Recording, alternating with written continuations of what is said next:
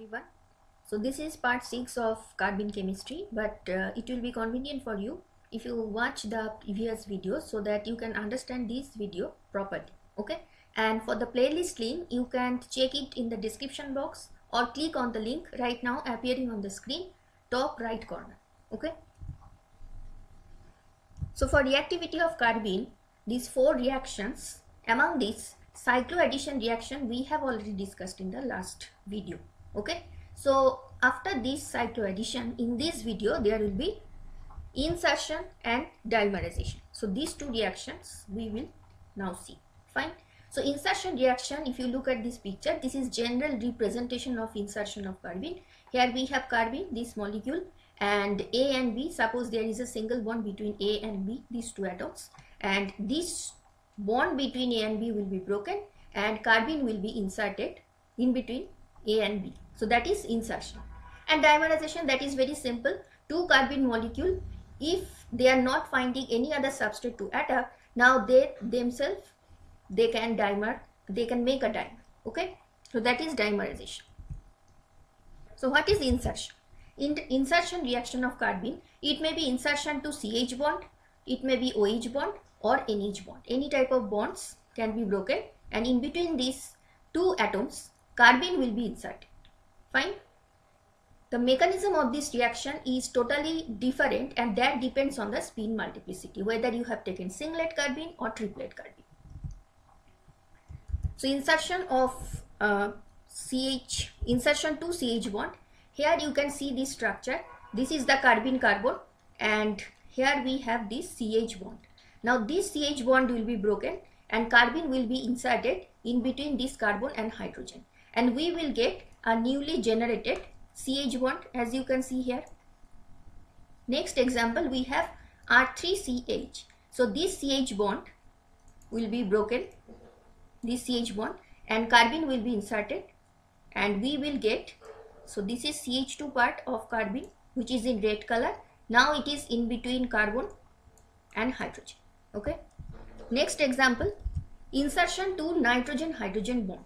So this carbon is actually carbene carbon, and this NH bond, that will be broken and the carbene will be inserted. So this is the newly generated bond between carbon and nitrogen. This is the newly generated bond.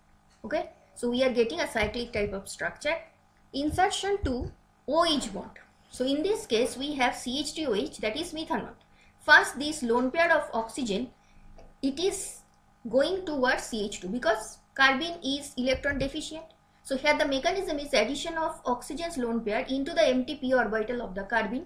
So once this process is done, we are getting a ylide type of structure. So ylide type of structure is basically where positive charge and negative charge, they are side by side. Now this CH2, it is actually carbanion. So this will capture this hydrogen. Finally we are getting CH3OCH3. So this hydrogen, it is now here, and it is CH3 group, that is methyl. Now in this case, the example that you are seeing, here we have chiral center, C star. We have taken singlet carbene. Now when it is singlet carbene, generally insertion will be in a single step with retention of configuration. That means if the this chiral center, it is R, it will remain R. If it is S, it will remain S. Because in singlet carbene, here we know the 2 electrons, their direction opposite to each other, and when the CH bond is broken, their direction is also opposite. So these 2 electrons, they can match with each other, and in a single step this CH bond will be broken, and this CC newly generated bond, this CH, that is also newly generated bond, and ultimately we are getting CH3. So only this CH2 part, that is coming from carbene, and one of this hydrogen that is already present in the substrate. So here retention of configuration is possible. Fine. But when it is triplet carbene, now the direction of these 2 electrons, they are actually towards same side. So they are now behaving as radicals.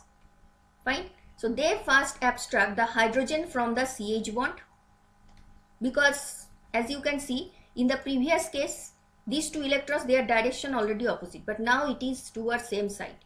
So that is the reason first this hydrogen is captured Now it is behaving as if it is CH3 dot, and then this CC bond formation that will be taking place. So with the combination of these radicals, a new CC bond is formed. Now whenever this process is occurring, another thing can also occur, which is this racemization. Okay, so because of this isomerization, now the configuration will be changed, because as it is not single step, unlike the previous case, as it is taking some time, so in between some isomerization process can also take place, and when this CH3 is finally combined with this radical, now there is already the configuration is inverted. Okay, so when it is chiral substrate, this type of retention or racemization, both are possible depending on whether it is singlet carbene or triplet carbene. Now tertiary CH bonds are primarily preferred because obviously we know whether it is carbocation or radical, in both cases if it is tertiary, it is more stable. So that is why its formation is preferred. The next reaction in today's video, dimerization reaction of carbene. Now this process will occur when carbenes, they are not finding any reagent with which they can react. So in the environment no other substrate is available. So what they will do, they can dimerize to fill this electron gap, because they are electron deficient and they are not finding any substrate. So they have to react with each other. Fine. And ultimately they will turn into olefin. So here this general picture we have already seen in the first slide. So this reaction you can also consider as if it is unwanted side reaction, but depending on the situation, it can be a synthetic tool also, because if this type of olefin structure is we are trying to prepare, then we can take the help of this side reaction, though it may be in some cases unwanted, but in some cases it may be important also. So here you can see the example. We have taken 2-dimethoxycarbene. So this is carbene carbon, both sides we have OMe group, and here these dots are not there, but this is carbene carbon.